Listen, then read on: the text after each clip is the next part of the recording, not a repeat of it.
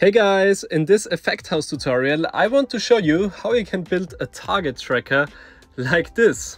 So yeah, let's go.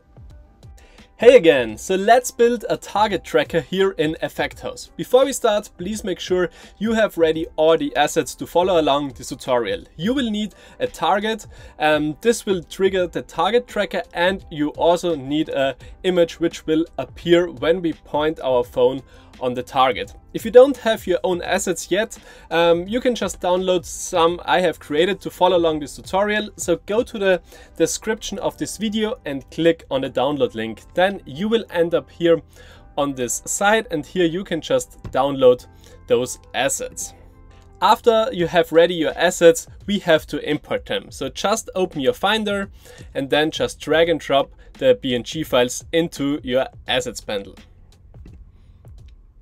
After you have done this, please make sure that you set the compression of those textures to none. So we select the texture here in the assets bundle, go to the right hand side, and here under compression we set the compression type to none. And yeah, we do this for both of the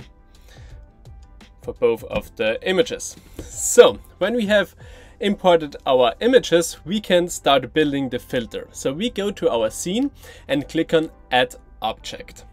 Then we scroll down to AR tracking, and here we can find a target tracker. Click on it and effecthouse will automatically create this target tracker for you. There is already a preset texture, so a preset target picture, and there will also be a cube that will appear on this target. But we want our target, and above the picture we also have imported. So yeah, we can set the visibility of this cube to none, so it will not show up again. So now we will set our target. For this, we click on the target tracker object on the left hand side in our scene. Then we go to the right hand side, and here we can find the target texture. Here there is this default texture set. Just click on it and then select the target picture. So after we have done this, you can already see here in our scene that our target tracker is set.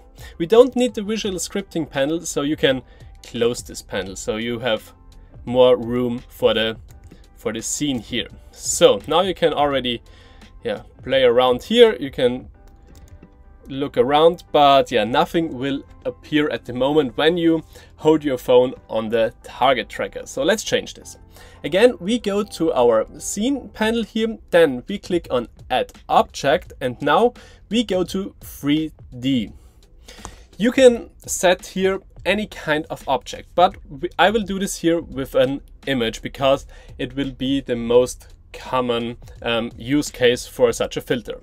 So I click on Image. Now the image is under the General panel, but we want it inside of our target tracker. So let's just drag and drop this image into the target tracker. So it disappears when you click on this little arrow at the target tracker. Then it is right. So then click on the image, because now we have to set our texture. Go to the right hand side, and here change the default texture also to the object. So now hit OK, and now this image should be applied on the